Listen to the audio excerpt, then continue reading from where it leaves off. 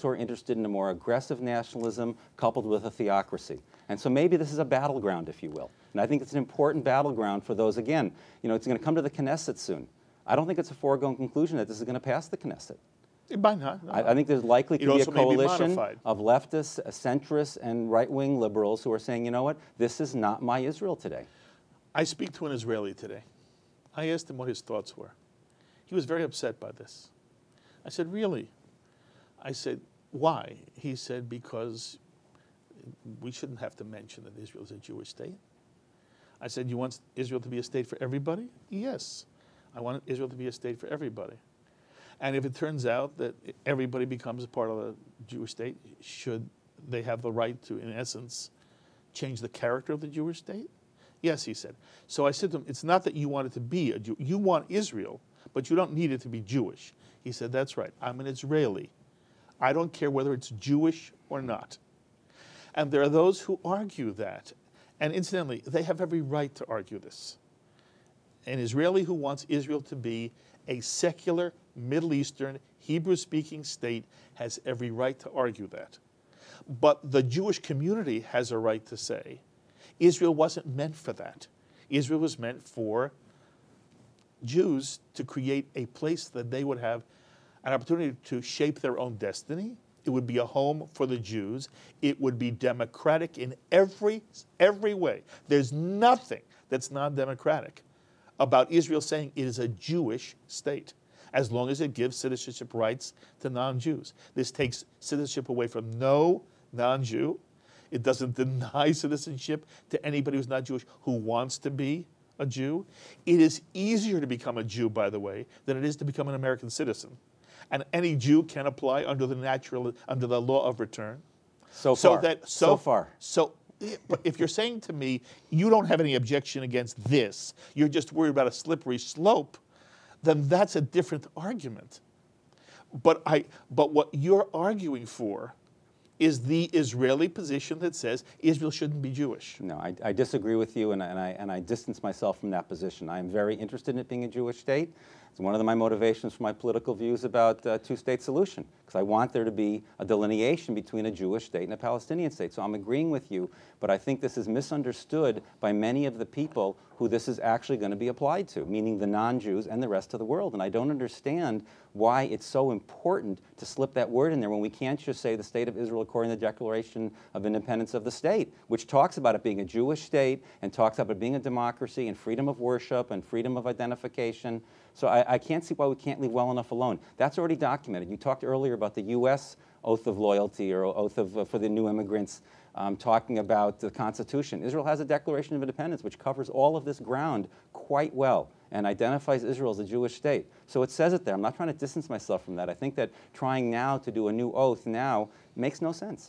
If you believe it's already there, and somebody wants to make it more explicit, and it's explicit, you said to me, what motivates it? I would imagine that part of the motivation is that Israel at the moment is in a war against those who would delegitimize it. It is the most frightening enemy Israel has faced.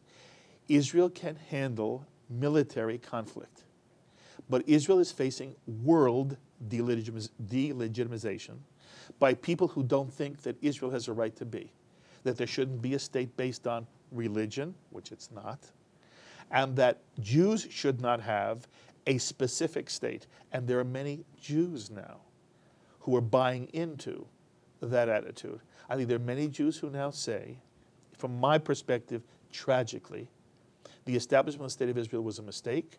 The United Nations was affected by the Holocaust, and that after the Holocaust, there's sort of a take a breath and realize it never should have been done. And that there is also an attempt in the Arab world to try to say Israel should, if we're going to allow Israel at all, if we're going to ever recognize Israel, we won't recognize it as a Jewish state, which is important in negotiations when you talk about the law of the right of return for Palestinians. Right. If it's not a Jewish state, there's less argument on the Jewish side to say Palestinians in the numbers of the millions should not be permitted to come back to the State of Israel. There are very good reasons why it is important right now to say what you truly believe. And the more we talk, it's clear you believe it. Israel is a Jewish state. It should be a Jewish state that is open to anyone of any group, let alone any religion, who wants to become a legitimate, in some way, loyal citizen of Israel, as every nation on earth, beginning with the United States, demands that citizenship involves loyalty to the concept of the state. So I agree with you 100% again on this challenge to Israel. And as I started today, I think specifically because this is the major threat to Israel, it's lunacy, and I'll use that word lunacy, to give additional ammunition to the enemies. I believe this is ammunition. This is one of the critiques I've heard from other people as well, that this is actually going out and telling our enemies, here, come kick us on this one now. You know, Michael Oren's going to have to appear now on CNN and explain this rather than talk about Iran. It just doesn't make any sense to me, because what you and I understand of the nuance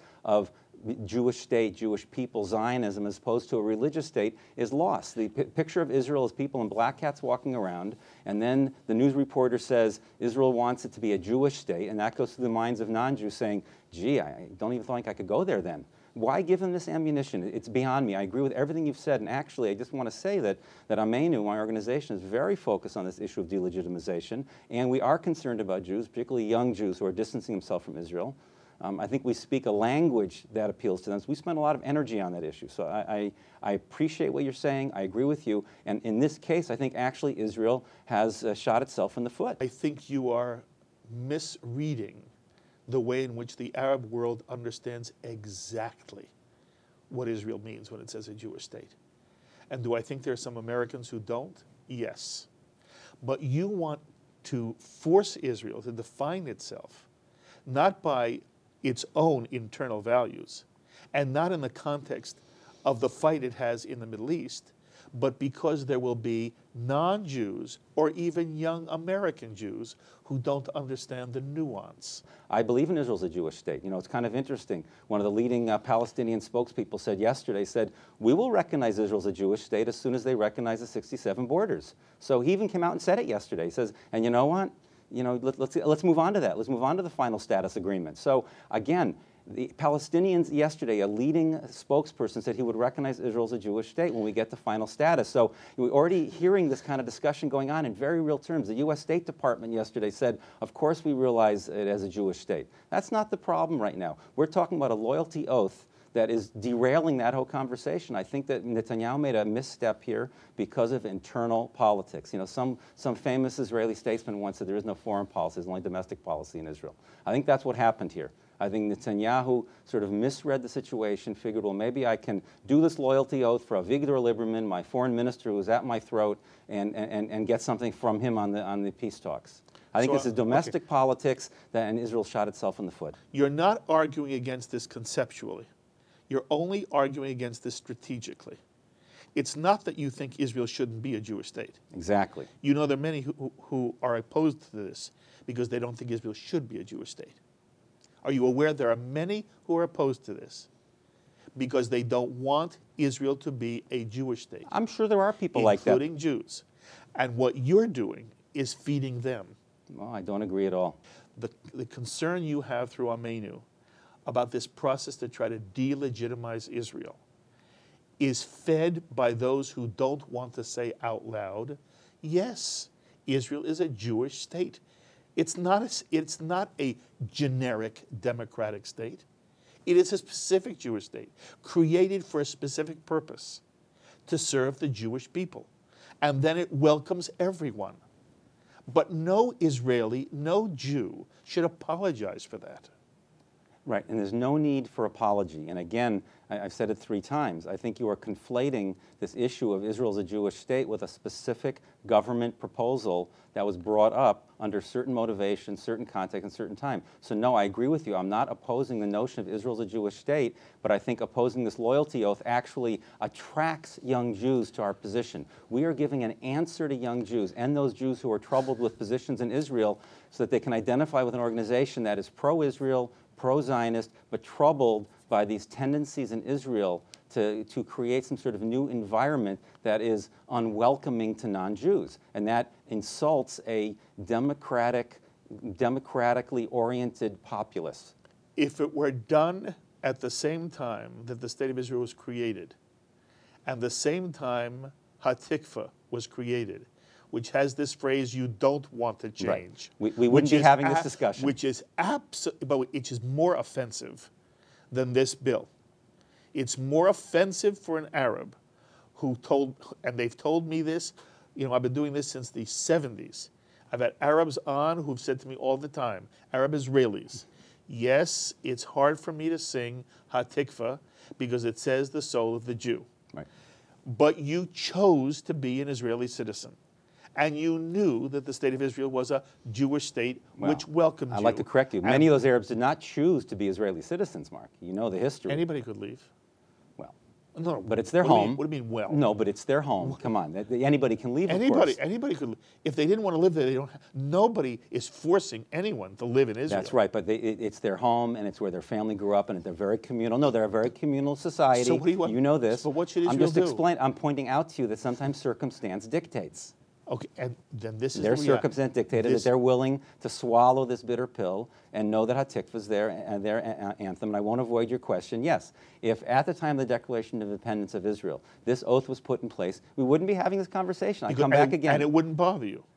Because it's timing and context. I've said that again and again during this conversation. And all I want to do is clarify. Yes. That's the point. For you, it's not the intrinsic appropriateness or inappropriateness. Of Israel being defined as a Jewish state? No, it is a Jewish state. Even in an oath of allegiance. Fine.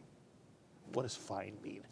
Because I think you're trying to split hairs on the head of a pin. I am not. The government is proposing this now, not 60 years ago. Yes, and therefore your only argument is not whether it's right or not, but whether it's strategically prudent or not. Yes. In the same vein of when Hatikva was made the anthem of the Zionist movement and eventually the State of Israel, that if the Declaration of Independence at that time had said that this is the oath that people give, it would have been acceptable then. Now I think it's a mistake.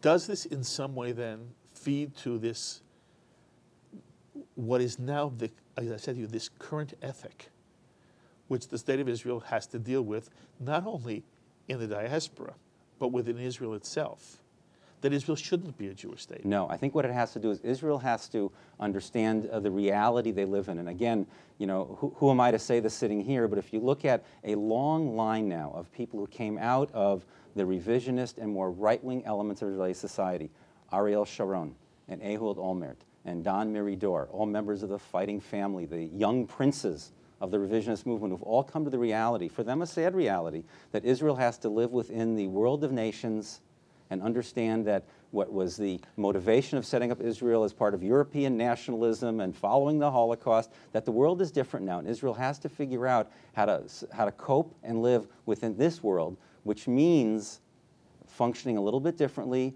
and cutting back a little bit of its aspirations and living as a Zionist Jewish state side by side with a Palestinian state. And people will recognize it as a Jewish state. Everyone will. Hopefully 45, 50 other nations in the neighborhood will. And that's what all these people who held other views in the last 20 years have come around to. And this is all part and parcel. It's not a coincidence that this came up now in the middle of peace talks, I think motivated by people who don't want the peace talks to succeed. You're talking about Netanyahu. And the pressure he's getting from the right wing. You're saying on Shalom TV, you don't think Netanyahu wants peace now? No, I'm saying that he's being pushed by Lieberman and Shas to put this up now, and I think it could potentially be damaging to peace. Well, he's not stupid. If it's true that it's because of Avigdor Lieberman, he knows that. Mm-hmm. So you're saying to me that he at the moment is caving into pressure. You think, Ken Bob thinks that Netanyahu is caving into pressure from people who don't want the peace process to work. That's right. Absolutely, I think that's true. I think he doesn't believe that it will necessarily kill the peace process. I think that he can work this to his advantage. He's a very smart man, sometimes too clever by half, and we'll see if he can work this one through. I don't know what he really believes, and I can tell you Mark. I honestly do not know what Netanyahu believes. He has changed his position a couple times over the last couple of years on these issues. We're going to have to see how